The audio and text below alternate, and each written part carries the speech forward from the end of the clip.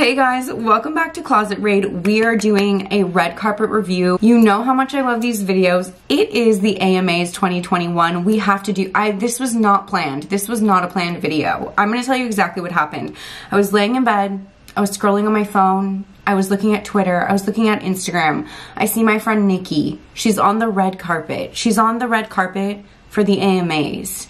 And I'm not gonna lie, I'm PMSing really bad and I got emotional. Like, I'm gonna cry right now. Like, I'm so proud of my friends for doing amazing, exciting, creative, powerful things that they've been wanting, and to see them accomplish things. Like, just Niki and everything she's done with her music and also killing it on the carpet and like stepping it up in every aspect is just very inspiring to me. Like, I love it. I love to see people win. I love to see people go after their dreams, and I'm just, you know, it's like that for me. So with that being said, I turned on my camera and we have wonky lighting, we have wonky hair and makeup.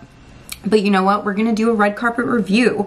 This hoodie was gifted to me by Broken Promises. Shout out to you guys, thanks. I'm comfy and cozy. So, okay, let me scoot over. I'm gonna put the picture here. So I'm scrolling through Wire Images, Getty Images, you know, looking at all the red carpet photos. So we're just gonna go as we go, you know?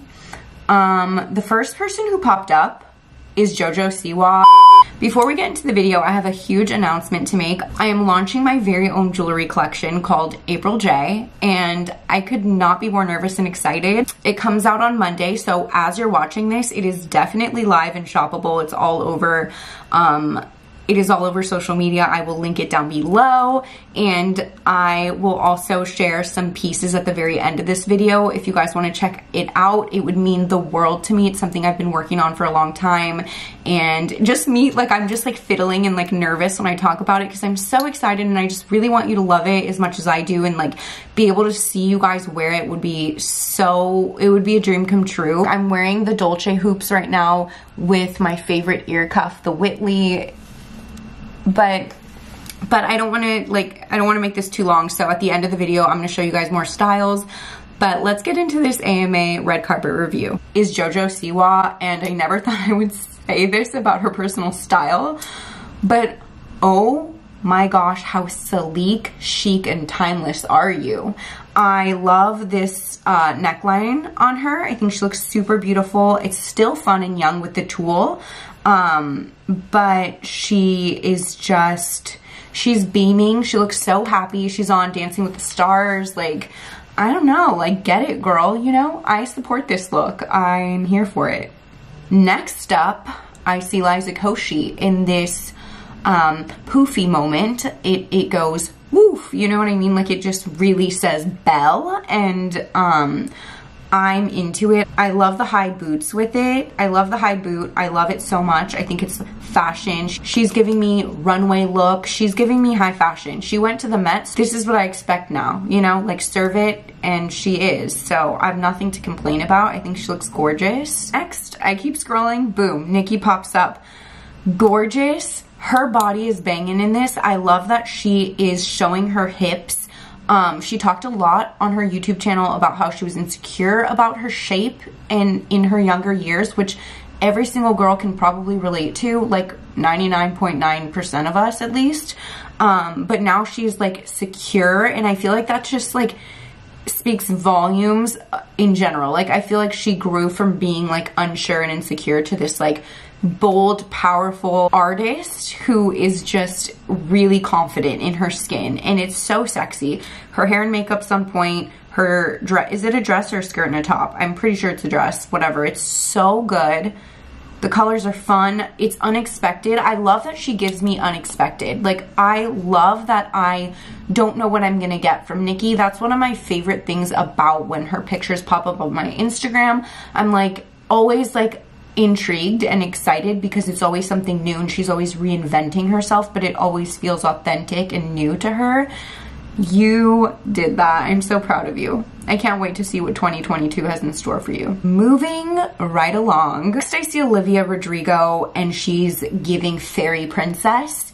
I love this color. I love that it's young and sexy and fun. I don't like when it's like as serious, but this was like so spot on and like happy. When I saw it, I smiled, and I absolutely love this. I think she looks gorgeous. It's so simple, but the detail at the bottom just gives it that little pop that it needs to be kind of more youthful and fun. Cardi B, she's never afraid of fashion, you know? I feel like she is presented an idea, or she is the idea, right? Like, she's creative and kooky and kind of crazy, and like she just executes it and she just commits, and I appreciate that so much. I love when people are not afraid of fashion. Fashion should be fun. It should make you feel something. It should never be safe and boring, or what's the point, you know? Here we have Bad Bunny in this like puffer jacket. We're gonna be seeing a lot of puffers all winter, so this is very on trend. I like the powder blue. I like the look. I think it's really fun. Here is Jojo in this like silver sparkly kind of beautiful dress that I think is absolutely stunning. I love how it's giving me snowflake, holiday, frosty. Like, I think it just gives me those feelings and it just makes me happy. I like the high pony with it. I like that it's like, it's trendy but also kind of simple, and I like that it's both of those things at once. I think she looks amazing. Okay, here we have Tate McRae with these amazing sleeves.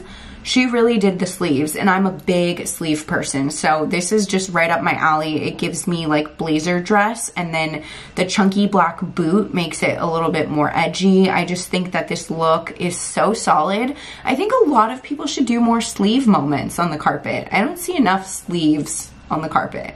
Okay, next I'm seeing Ian Dior, and I love this suit. I love that it's shorts. I like the high black socks, the dress shoe, I don't know what the graphic says, but I like it. I like the red. I think it's just, this is such a solid look. I know with menswear it can be a little bit hard to be super unique and do something other than just a plain suit. So I think this is a fun way to be unique and different, but it still looks really, I still take this very seriously. Like, I like it. Okay, Becky G is wearing this like purple and black dress with cutouts. I think we're going to be seeing a lot of this. We saw a similar cutout kind of silhouette on Kendall Jenner, and I think we're going to just be seeing that shape a lot. I think it's really fun and just simple, like a fun little cocktail dress. This would be good for like a holiday party.